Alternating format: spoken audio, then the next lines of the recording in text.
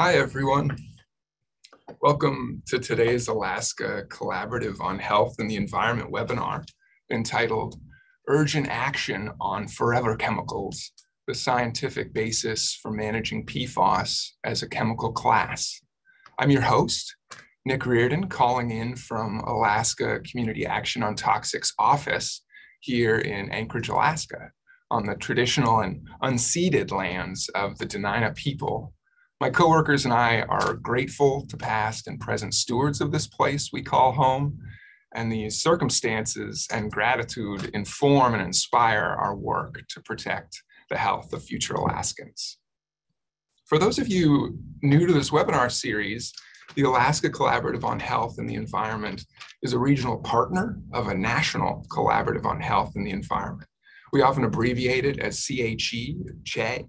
And so CHE and CHE Alaska and other CHE partners work together to advance knowledge as well as action related to these links between human health and environmental factors like PFAS, the focus of our time together today. We organize these webinars, or when organizing them, we try our best to select issues that are of particular importance to Alaskans. So considering how our state and communities are impacted, the solutions that make the most sense for us. And with that in mind, I want to welcome you, our audience, to reach out with suggestions. What environmental health issues and concerns are important to you? What would you like to learn more about? What issues will require collective action to address? So you can share these ideas and requests in the chat today, but really contact us directly at your convenience by email or phone. I was looking back and it's a little bit startled. CHE Alaska started over 15 years ago. And some of you may already know this, but we maintain a list of topics as well as recordings of past CHE Alaska teleconferences and webinars. And so I invite you to take a look at it at our website, akaction.org. And I'll pop that link into the chat. A special thanks to Alaska state legislators and their staff who could join us today. We very much appreciate you taking the time to tune in and for your ongoing concern about your constituents' health. I understand today's topic on PFAS and how best to regulate these substances is being actively debated in our state House and Senate. And so we appreciate your ongoing efforts to protect Alaskans' access to safe drinking water and your support for House Bill 171 and Senate Bill 121. In the interest of staying up to date on the science, a new paper was just published last month entitled PFAS in Drinking Water and Serum of the People of a Southeast Alaska Community, a pilot study, and it was written by members of the Gustavus PFAS Action Coalition. My coworkers here at Alaska Community Action on Toxics were also co-authors and collaborators at Indiana University. And the study assesses PFAS exposure in Gustavus, Alaska, which is unfortunately located near a significant PFAS source from airport operations and fire training sites.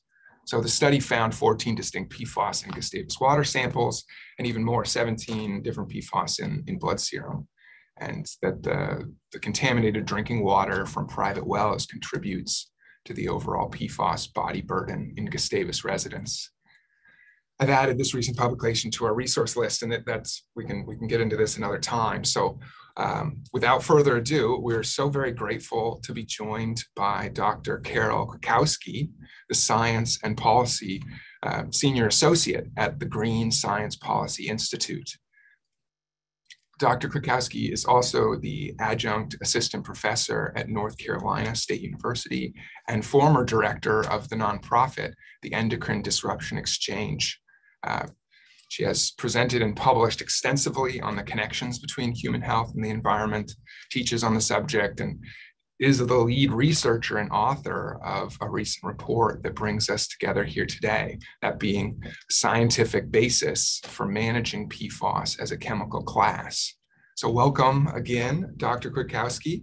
Thank you so much for joining us, and I'll turn it over to you. Thank you, Nick. I appreciate that introduction. I'm really happy to be here. I always enjoy being on a CHE Alaska call, whether I'm listening or speaking, and all of the CHE calls are great. So I'm happy to be here. And I I know that many of you in the audience know a lot about PFAS, and you're already working on the problem of PFAS pollution. So my goals today are to bring you some new ideas, like the essential use approach, to introduce you to resources you may not know about, and to suggest actions you might personally take to help move us towards getting rid of all unnecessary uses of PFAS. The paper referenced in the title of my talk was a wonderful collaboration of many outstanding scientists who each contributed their time and expertise to making this a very influential paper. So I wanted to take a moment to just put their names up on the screen here, and you can see the organizations too. It's a wide variety of nonprofits and government agencies and academics. And the paper has had over 46,000 views to date and cited nearly 100 times already. So we know that it's getting a lot of attention. And I think that's great for something like this to be getting out there into people's hands. You should have a link to it in your meeting invitation if you want to see the actual paper. I want to say a few things about the Green Science Policy Institute. We are a small nonprofit that packs a big punch. And the three pillars of our work are research, collaboration, and communication. We conduct studies and we write reviews and scientific commentaries as part of our research. We collaborate with a lot of different organizations holding retreats and workshops and meetings with academics and government scientists and industry leaders, as well as other nonprofits. And we have a communications plan that we not only do it, but we share it with other people because we think it works really well and it allows us to get a lot of attention to what we're doing. All of this is an effort to create positive change for a healthier world.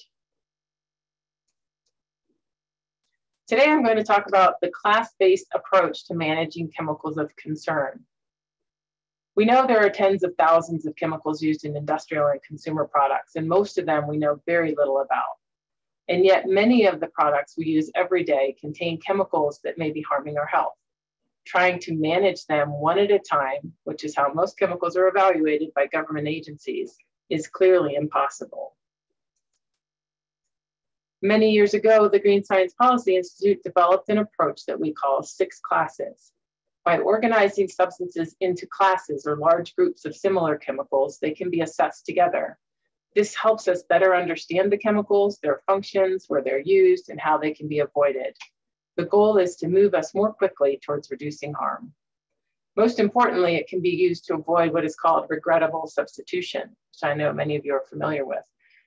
When one chemical is removed, restricted, or banned because it's deemed hazardous, industry is often already prepared to replace it with another very similar chemical, often from the same class, that will then have to be evaluated individually for its health hazards.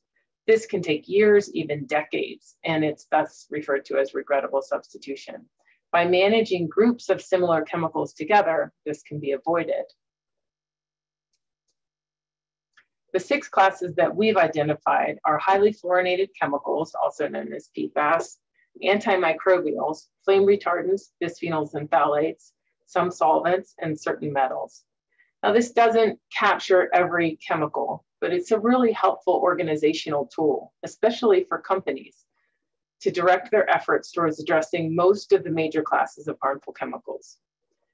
To get an overview of each of the classes in a very short amount of time, you can watch a 4-minute video on each class on our website at 6classes.org.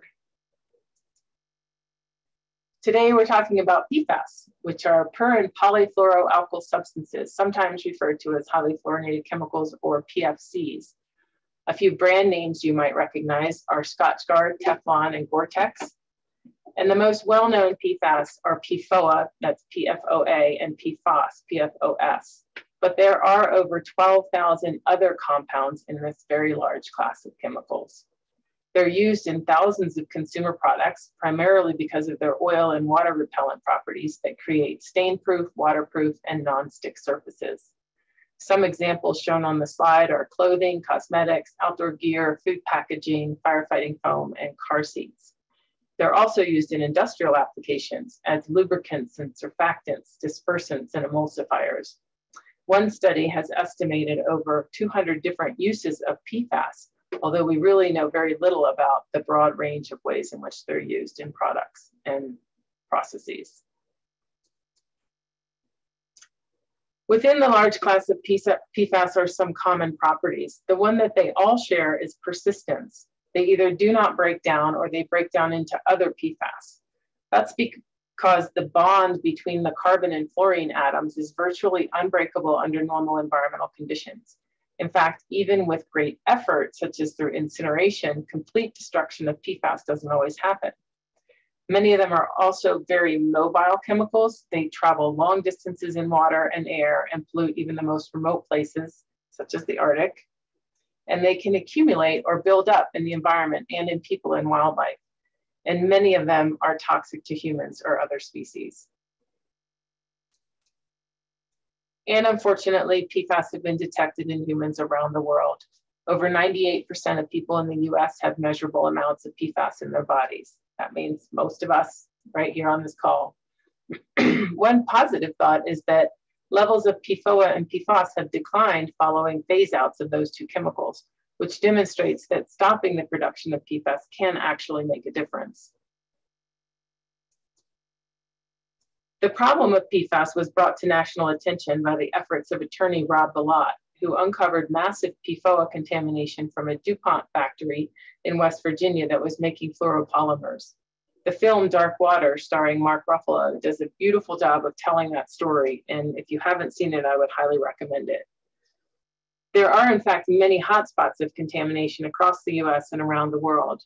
Polluted drinking water is a huge issue. It's estimated that over 200 million people in the US have unacceptable levels of PFAS in their drinking water. That's greater than 1 part per trillion. Now, currently, the NIH is initiating a big research effort to try and figure out what to do about all the water contamination from PFAS and other chemicals, especially in the context of all the different threats we're facing to water quality these days. So that's really good. You can keep your eye out for what might come out of that effort. Estimates of safe levels of PFAS in drinking water have been going down steadily over the last 3 decades. In 1987, DuPont thought it was okay to have 5,000 parts per trillion of PFOA in drinking water. In 2009, the US EPA set a health guideline at 400 parts per trillion, and 7 years later, they reduced that to 70 parts per trillion. Today, some states have set levels as low as 0.1 part per trillion. This is just for one single PFAS. Yet we know from biomonitoring studies that people often have many PFAS in their bodies at once. Unfortunately, the federal government uses animal studies to set maximum contaminant levels, but there's so little animal research on PFAS mixtures that we don't know what the combined health effects are.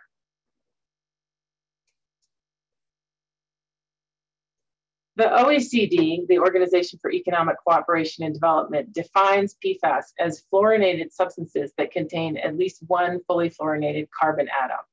That carbon-fluorine bond is the unbreakable man-made bond that defines this class as forever chemicals. And so if you think about it, if PFAS never go away, they just keep accumulating. Meanwhile, as we just saw, what is considered a safe level of exposure keeps getting lower as more and more research comes out on health hazards. So every time we lower the safe level or find more evidence of environmental exposure, the number of people currently exposed to unsafe levels is going up and up and up just by gaining new information. Exposure to PFAS occurs at all stages in the life cycle of the chemicals, including production, use, and disposal. At production sites, it's emitted throughout air and wastewater because emission filters don't completely capture PFAS, especially the ones with shorter carbon chains, sorry. Even if the filters did capture all the PFAS, we don't currently have a way of disposing of the filters safely. So that's a problem. Sludge has often been spread on agricultural soil, and that contaminates the crops. During the use phase, there's contamination of food, especially fish and shellfish, meat, eggs, and milk from these animal products can be from contaminated feed or water. Food can also be contaminated by food packaging.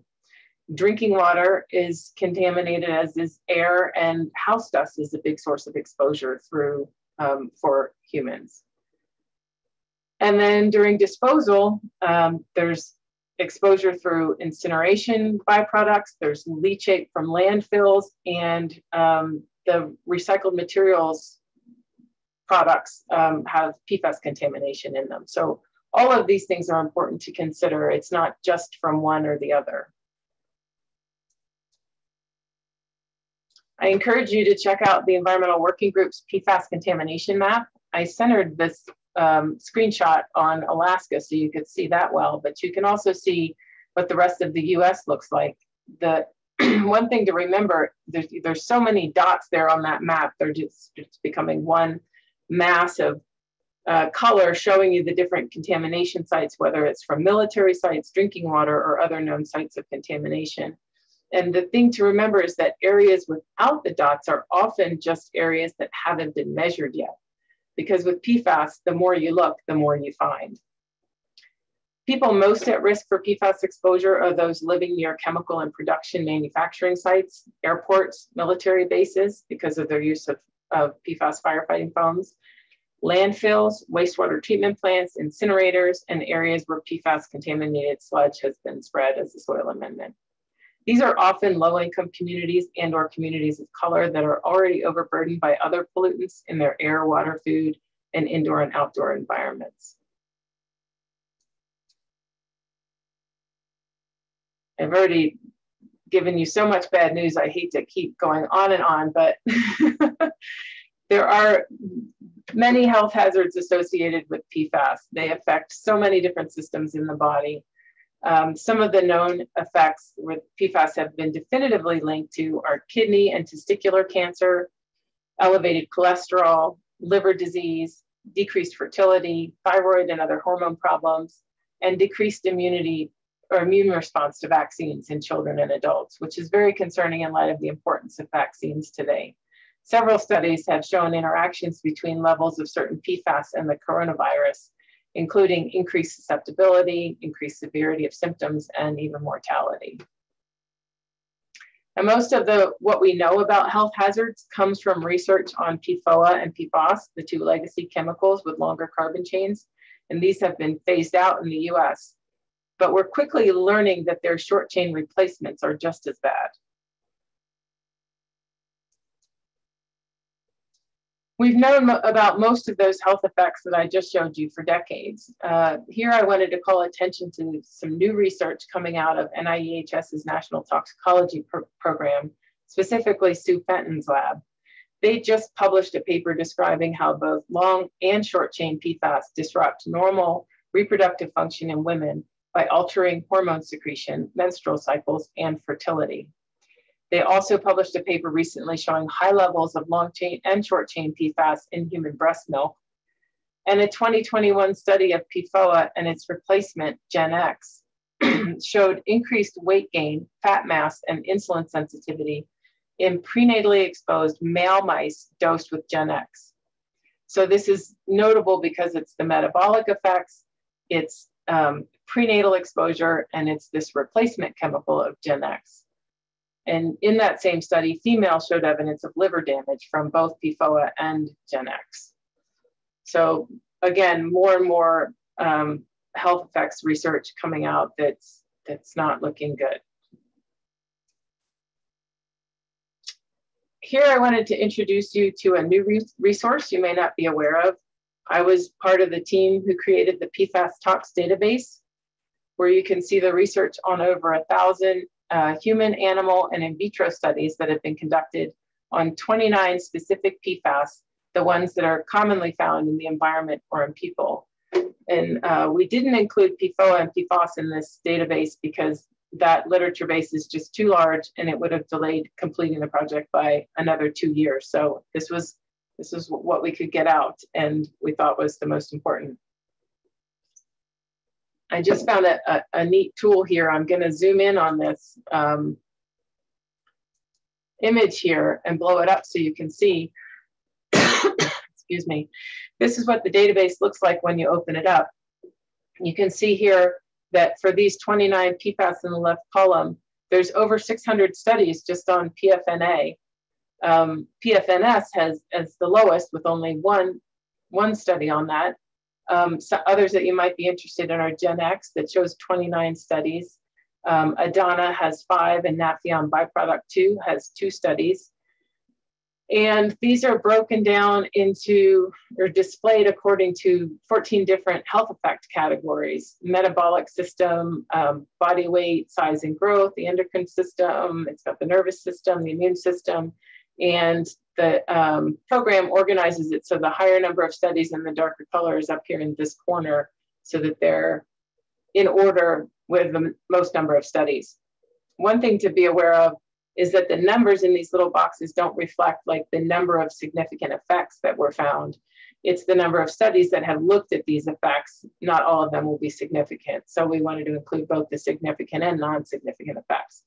When you go and click on one of these boxes, it shows you, it lists all the studies, and you can click on the studies and get a pop-up, and it tells you all the methodological details of the research and what the outcomes were, not necessarily the significant values of the significant results, but gives you a lot of information and gives you a link to the studies. So you can go check that out for yourself. It's at pfastalksdatabase.org.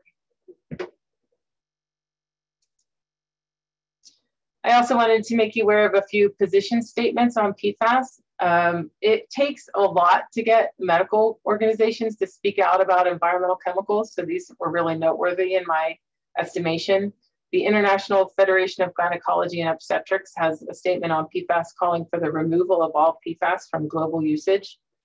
And the American Public Health Association has a policy statement on the public health importance of reducing human exposure to PFAS. So you can easily find these online by Googling, further statements, but I wanted to mention them here because I think they can be useful in some contexts if you're trying to convince health practitioners or health agencies that PFAS are a problem. And then there's also scientific statements, such as the Madrid Statement on highly fluorinated chemicals. This was signed by 230 scientists from 40 countries calling for limiting the production and use of PFAS and for the development of safer alternatives. And this had a big impact. It came out in 2015, but helped raise awareness of the problems of PFAS and bring it to the forefront of public and policy attention. So we know that PFAS are bad. And if everything I just presented doesn't convince you, then maybe Trevor Noah and John Oliver of late night TV will do the trick. This is actually really good news that PFAS have made the big screen like this, reaching millions of viewers. So few toxic chemicals ever get that kind of attention. And they even showed a picture of our paper about managing PFAS as a class on late night TV, which was kind of exciting. That may be 30 seconds of my 15 minutes of fame that I get in my lifetime. So why is managing PFAS as a class such an important approach? The simple answer to that is time. Government agencies typically study chemicals one at a time or in small groups using the process of risk assessment to evaluate toxicity and exposure.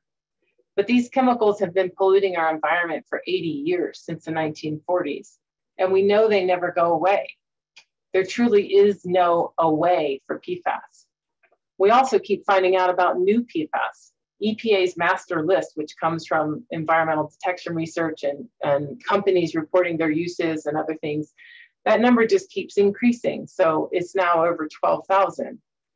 Meanwhile, we don't even have the scientific methods to study most of the ones we know about. So we really don't know anything about the vast majority of them in terms of health and exposure. I feel like this graphic here really says it all. And I think that the NRDC's fact sheet, which is also based on managing PFAS as a class, is a great resource if you want a little couple pages to go over to explain it. We've been stuck in this one chemical at a time method for a long time. But a lot of people are now promoting a new approach that goes hand in hand with the class-based approach called essential uses. Using this approach, uses of harmful chemicals are assessed, not toxicity and exposure. So the 10 years that it takes to figure out if the chemical is toxic and how we're exposed to it can be sidestepped to a much quicker approach where you say these are chemicals of concern and we want to limit the uses of them. And through this process, all non-essential uses of chemicals of concern are eliminated, and only those that are essential for health, safety, or the functioning of society and do not have safer alternatives are allowed to continue. And only on a time-limited basis can we continue to use those until safer alternatives are found. And this approach is already being adopted in the EU and China and other countries, as well as several US states, although not the federal government yet. And more businesses are adopting this approach as well, trying to rid their products of harmful chemicals. So I'm going to talk a little bit more about it. One way to apply the approach is to break it down into 3 questions. And you can ask any one of these questions. It's not a 1, 2, 3 order kind of thing. But you can ask, is the product essential for health, safety, or the function of society? And if not, for example, your lipstick, then PFAS should be removed from lipstick. You could also ask, is the function of the chemical necessary? If not, for example, with waterproof bathing suits, you might need a bathing suit, but you don't necessarily need a waterproof bathing suit. And so PFAS can be removed from bathing suits. And then the third question you could ask is, are there no safer alternatives? If there are safer alternatives, such as for grease-proof food packaging, then PFAS should be moved from that scenario as well. So any one of these questions, answering no to it, can allow you to stop the use of PFAS in that scenario. It's only if the answer to all 3 questions is yes, would the chemical be considered essential. So an example of that would be surgical gowns. They're essential for health and safety. The chemical's function of waterproofing against bodily fluids is essential to the product, and there aren't currently any safer alternatives, at least for long surgeries where breathability is necessary. So there's been a lot published on the essential use approach. I encourage you to look for it and learn about it. I'm currently collaborating with a group of scientists from academia and NGOs and government to produce a paper on the essential use approach with specific recommendations for how it can be applied within the context of current regulatory processes in the US and Canada. And so we hope to get that submitted very soon. I also wanted to spend some time talking about what governments and businesses are doing in terms of addressing PFAS and applying the essential use approach. The most wide-reaching application of the essential use approach is in the European Union. The EU sustainability strategy calls for removal of all unnecessary uses of PFAS. So they've made that statement. Now they're working on how to implement the approach, which is, as I said, based on the essential use approach. There's good news from China as well, in that the newest version of their chemical registration law requires proof of necessity of use for all highly hazardous chemical substances, and that also an analysis of socio and economic benefits, including environmental friendliness. So that's also a step in the right direction. US federal policy is primarily directing funds towards research and developing cleanup strategies. The US military is also requiring certain products that they purchase to be PFAS-free, which includes some uses of firefighting foams and some food packaging for military personnel. And this is a big step. They're big purchasers, and it does set a great example. The EPA specifically in the federal government has done several things, including their strategic roadmap, which addresses many facets of PFAS pollution. You can go see this online. I don't know a lot of specific actions that have been taken to date, but you can see what they're proposing to do. One thing is that they've instituted a one-time reporting rule requiring companies that use PFAS to report their usage information to the EPA. And with that data, we should learn a lot about how and where PFAS are used, which would fill a big gap in our understanding of PFAS. The EPA's Toxics Office also recently released their working definition that covers about 6,500 PFAS that they'll use for their national testing strategy. So that is also approaching a class approach. It's slightly narrower definition. They're not using the LEC definition. They have a slightly narrow definition that excludes pesticides, pharmaceuticals, and some refrigerant gases. One problem with that is that some of the excluded PFAS break down into toxic chemicals like PFOA and PFAS, and also the production of some excluded PFAS requires the use of other more dangerous PFAS compounds. But it's good that they've come up with a working definition that does address a lot of different PFAS. EPA also wants to use the Toxic Substances Control Act to regulate the use of fluorinated HDPE containers. Those are high-density polyethylene containers and other types of plastic barrels as well that are used for pesticides, because they've found out that PFAS are contaminating the pesticides in the barrels. And they're also concerned that this type of contamination from fluorinated plastic containers may be occurring with other products. So they're looking into that as well. The FDA is focusing on testing for PFAS in foods and deciding how to address PFAS in cosmetics. Those are the areas that fall within their purview. For cosmetics, they're looking at both research needs and a possible ban on PFAS in cosmetics. So that's the US national level. A lot of other countries are also addressing PFAS in various capacities. Australia has a national plan that's mostly focused on cleanup. They're also have been doing some work to manage their use of firefighting foams. Denmark has banned all PFAS in paper and paperboard food packaging. Germany is working on PFAS in soil due to high levels of contamination from a paper processing sludge that was spread on agricultural lands. So I've mentioned this a couple of times, but plants and fruits and corn, especially crops with high water content, they take up short chain PFAS from the soil. So Germany is trying to determine the values for soil cleanup, and the US is working on this as well.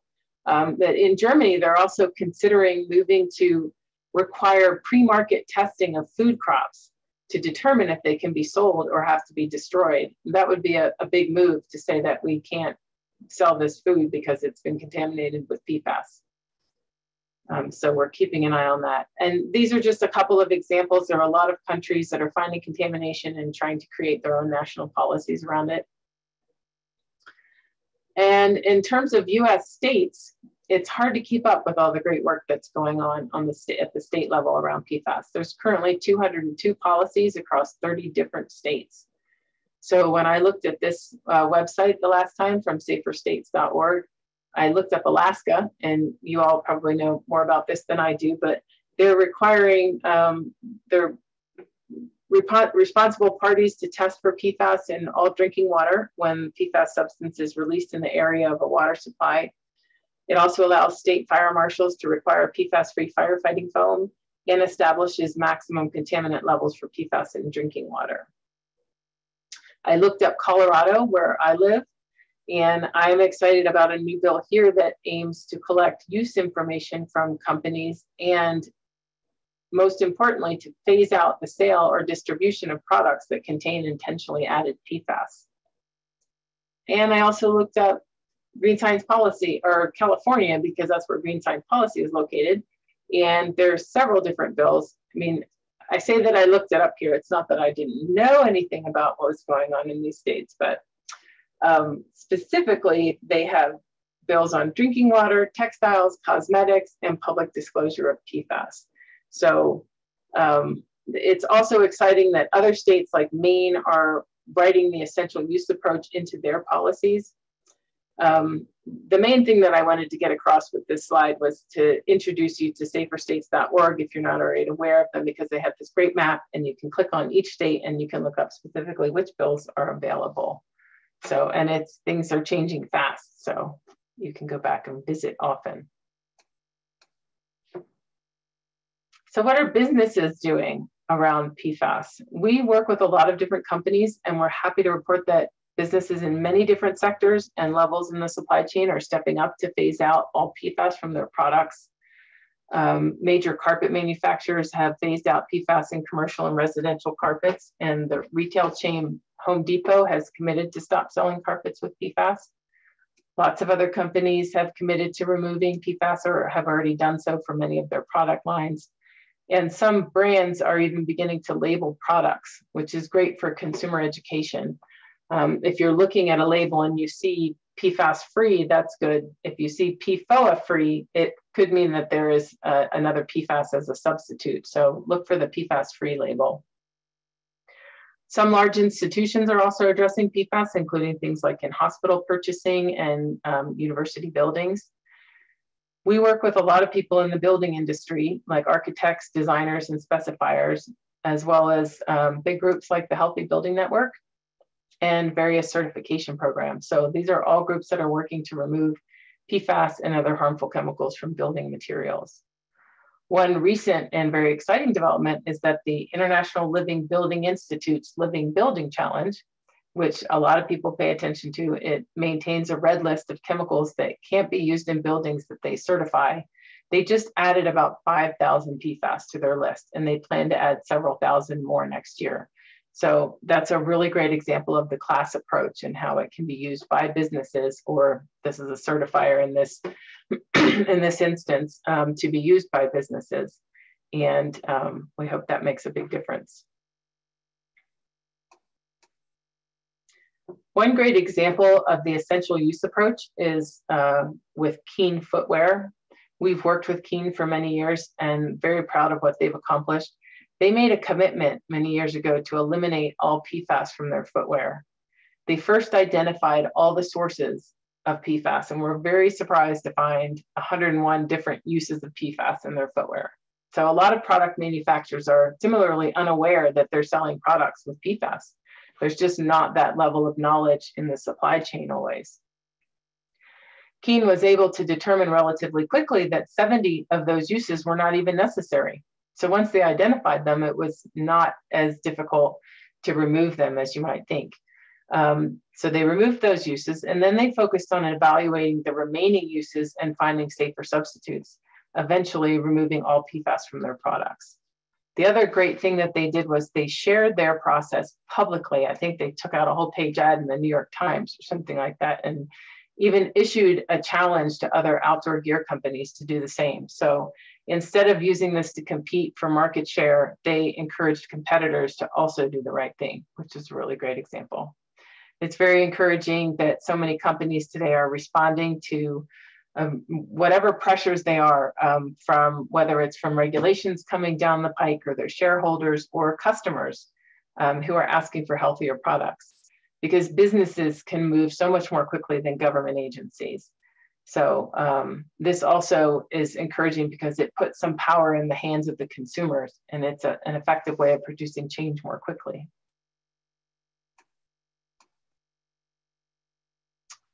Another thing that we do at the Green Science Policy Institute is manage the Materials Buyers Club, where we work with very large purchasers of building materials, and they use their collective purchasing powers to push for transparency from manufacturers on what chemicals are in their building material products. So this is trying to help with that supply chain issue and get the chemical manufacturers to be more transparent about what they're using, and also to demand healthier products and materials be used.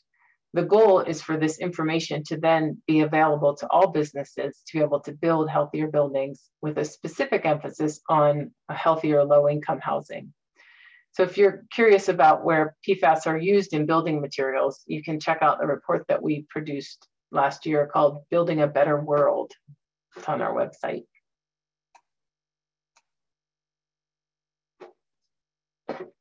So obviously it's not all good news. There's some resistance from chemical manufacturers to the class approach. And I'm going to talk about 3 areas in particular where there's pushback, and that's fluoropolymers, refrigerant gases, and pharmaceuticals.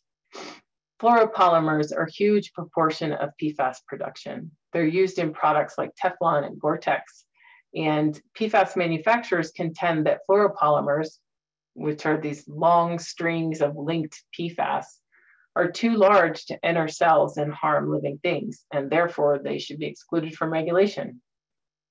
But what they fail to mention is that fluoropolymers release massive amounts of smaller, harmful PFAS throughout their life cycle, and they're responsible for extensive environmental PFAS contamination. So they should absolutely be considered as part of the class of PFAS. The other area is in refrigerant gases. manufacturers defend the use of fluorinated refrigerant gases, but these PFAS also degrade into smaller chemicals such as trifluoroacetic acid or TFA, which industry contends is not harmful. But TFA is a PFAS, it's hazardous, it's highly persistent, and it's hard to remove from drinking water. You think about all the grocery store refrigerators that are running 24 hours a day and industrial air conditioning, and there's just lots of uses of these fluorinated gases. It's pretty high volume. And they've been measuring levels of TFA in the environment and finding that they are increasing rapidly. It was measured in Canada at 10 times higher than before these gases were used, which was before the 1987 Montreal Protocol. These are basically regrettable substitutes for other chemicals, hydrofluorocarbons. Also, high levels of TFA have been found in China and Germany, even in beer in Germany from grain, possibly from the pesticides. The crazy thing is that CO2 is a viable alternative and relatively benign compared to fluorine gases. CO2 is very commonly used in Europe and is becoming more widely used in the US and Canada. And even propane for home refrigerators or ammonia in industrial applications are viable replacements. So it's not a matter of there's nothing else that can be used. There are actually widely used viable alternatives. This is clearly not an essential use of a PFAS, and it should be banned. And several countries in Europe are working on doing just that. The last group is pharmaceuticals. So fluorine is commonly used to improve the performance of prescription drugs, including popular drugs like Lipitor and Prozac, and even one of the new COVID treatments. So in the OEC definition, these would be considered PFAS products. And while they may be considered essential as medications, it's possible that with the essential use approach, we could reduce some unnecessary uses of PFAS in the products, or uses where safer alternatives existed. I wanted to wind up here with some ideas about what you can do. As a purchaser. You have power, and 3 things you can do are learn about where and how PFAS are used. We've already talked about things like stain-proof and waterproof and oil-proof, and those are sort of like trigger words that you should listen for if you're buying something that you think, oh, that could be something that would have PFAS in it. So anytime you're purchasing something you suspect could have PFAS, you can ask your retailer. You know, if it's a couch that might have been treated with something you think like Scotchgard, and they say, oh, we can add this treatment. And you can say, well, does that contain PFAS? And they probably won't know, but even asking can make a difference. And they might say, what are PFAS? And you say, well, they're harmful chemicals and I don't want to purchase them. And anyway, it starts pushing things up the chain of the command. And I think it makes a difference because businesses are listening to their customers. You can also sort of apply this essential use approach yourself, and you can ask yourself if the function is necessary. Is there a safer alternative? Is it really worth the risk? And if it's not necessary for health and safety, maybe you can avoid it. I'm going to give you some examples. You can choose furnishings and carpeting without water and stain repellency, including aftermarket sprays that contain PFAS. You can purchase waterproof clothing and gear only when you need the function of waterproofing, because not all jackets need to be waterproof. And you can look for PFAS-free options with labels. As I mentioned, that's increasing. And believe it or not, some industries still advertise PFAS in their products as a selling point. So you might see PTFE advertised for bicycle lube. And if you can avoid that, then that would be a good thing. You can also avoid food in contact with grease-proof packaging. PFAS are common in microwave popcorn bags, pizza boxes, and other fast food. And there are a lot of efforts now, though, to eliminate these uses of PFAS. So it's a little hard to tell, but you can do your best to try to learn about them and avoid them. And here's a couple more resources I wanted to tell you about. We have a website solely for sharing the latest PFAS news, science, and policy. It's called pfascentral.org, and we update that weekly. So it's really easy to go there and see what's new and get links to the articles. And we have a page on there called PFAS Free Page, where we list companies and the products they sell without PFAS. And that is by far the most popular page on the site. We also recently released what's called the PFAS Data Hub, which I just learned today is also very popular on our website. And on that page, we have nearly 100 categorized links to databases with PFAS information. So if you need to kind of learn about a lot about PFAS, whether it's in products or contamination sites or government and private sector initiatives, biomonitoring, toxicity reports, anything where you're looking for data, that's kind of what that site is all about. And it's real easy to navigate because it's just giving you links to other sites where you can find what you need, but it was meant to be kind of a one-stop shopping place. You can go there, for example, and there's a lot of states with drinking water, the state drinking water maps, and you can find the Alaska state map of contaminated drinking water sites. I wanted to mention one other thing that's not anything that we've been a part of, but I didn't know where else to put it in this presentation. It just came out. The Nordic Council of Ministers did a report on analytical methods for PFAS in products in the environment. And I know a lot of NGOs are working now on PFAS in various products like textiles and food packaging, and what methods should be used to test for PFAS. So I highly recommend this report. It's a very comprehensive overview of worldwide regulations and testing approaches, and it's relatively easy to read for a non-scientist. And of course, I have to end with mentioning some things on our website, greensciencepolicy.org, our main website. It's lots of information on the projects we've been involved in. You can read more about the class concept, PFAS in food packaging and cosmetics. We have the report I mentioned on building materials called Building a Better World. You can access the Madrid Statement and the many scientific publications we've collaborated on, and read about relevant policy actions we've worked on. With that, I want to say, I hope that this has been informative and that you found things here that you may be able to use in your work or your life. And thank you for having me. I'd be happy to answer any questions. Thank you so much, Dr. Kwiatkowski. There are a few questions that have popped up here. Let's see.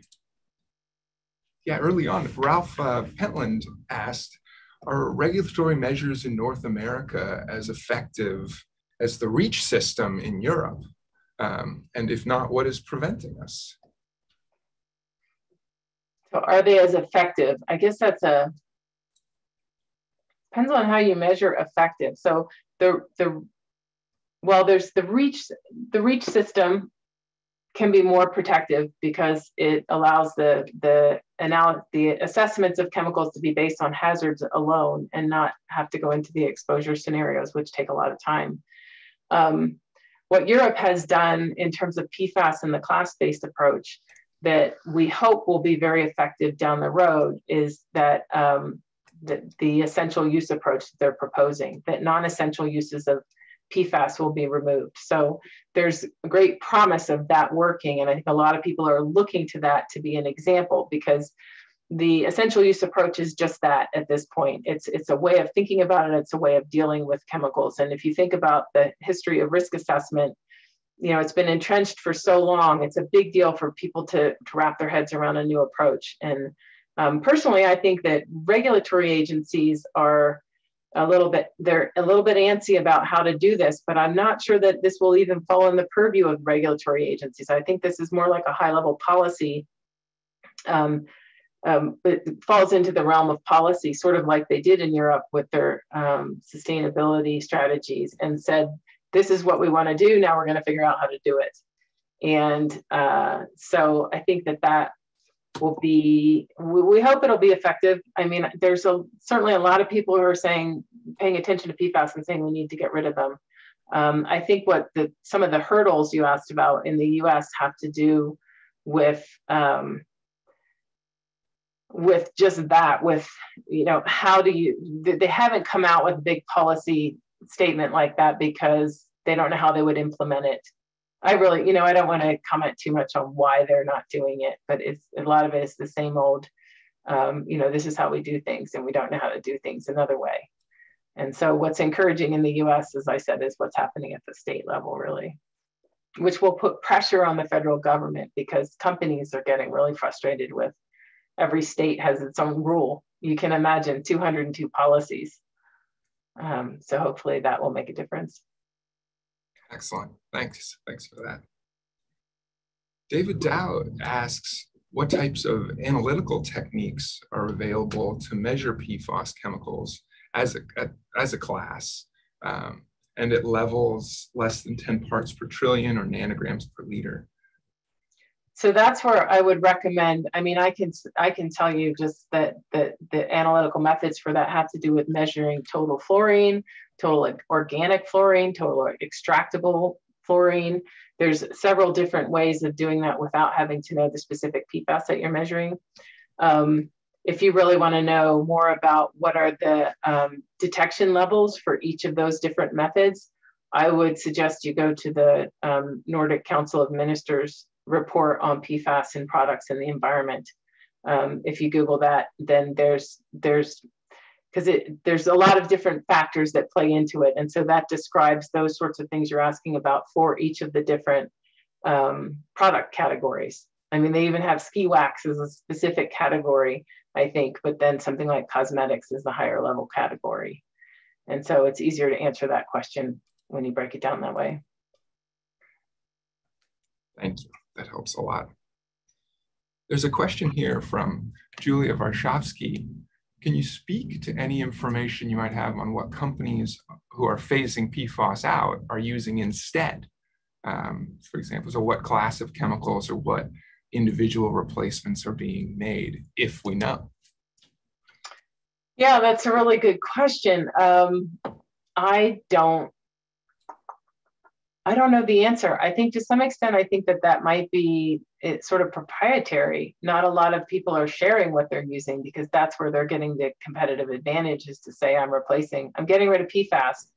And, I'm the first one in my product sector to do that. And also to answer that question, I would need to know about all the different products and what types of replacements were effective in those categories.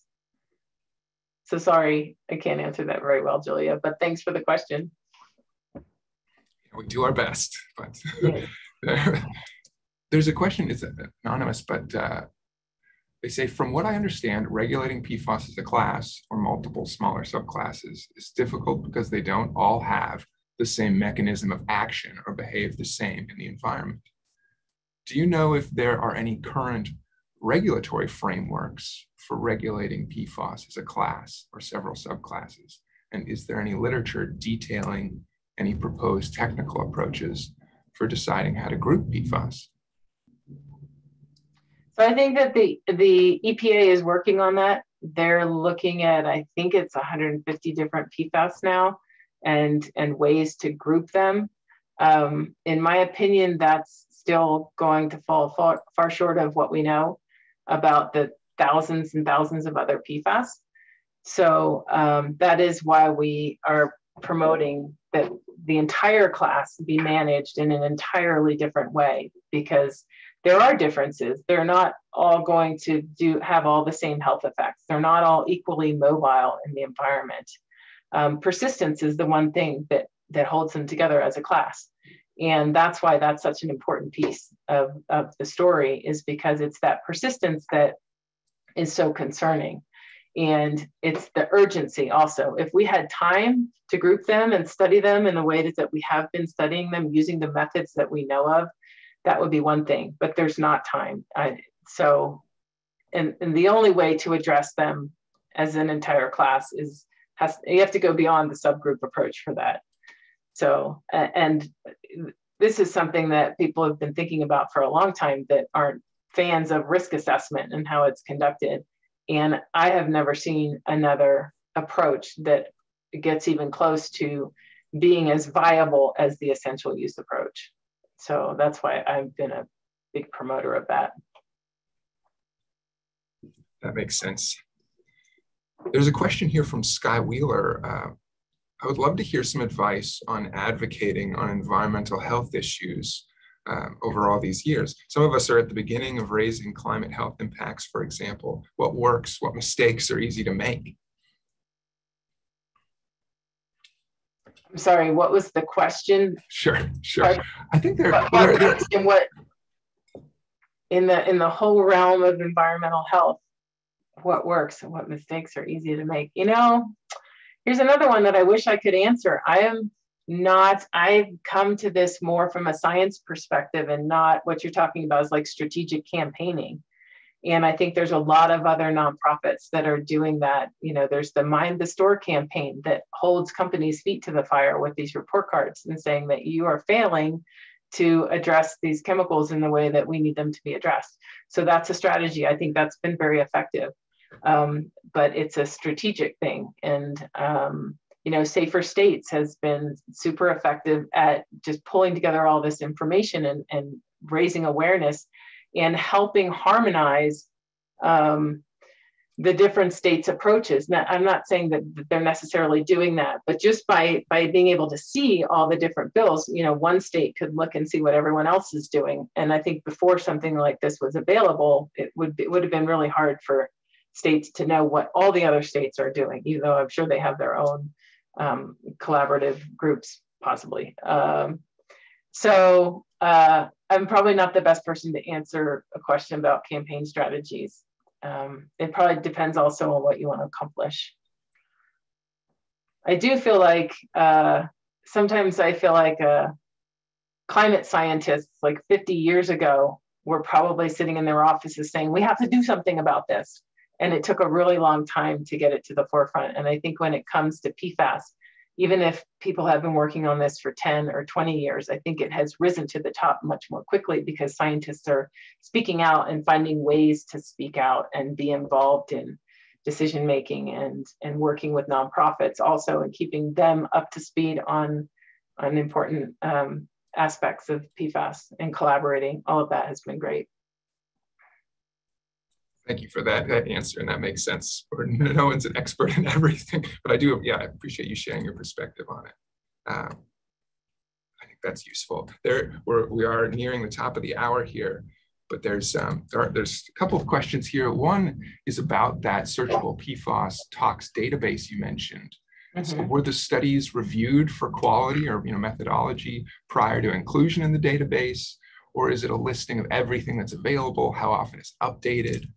Yeah, so we used systematic review methods, which is a very specific, precise way of reviewing the entire what's available. We looked at PubMed, that was the resource that we used. So anything that was available on PubMed, there were 15,000 studies, and we screened them through screening processes that use under systematic review methods. We chose all the ones that had health effects. So it's any study on these 29 PFAS that looked at any sort of health effect, even if it was just measuring somebody's weight. That's what went into the database. And so we did not review them for quality. That would have been well beyond our scope. And Julia Varshovsky, who asked the question earlier, is now going to be hosting that database at Northeastern.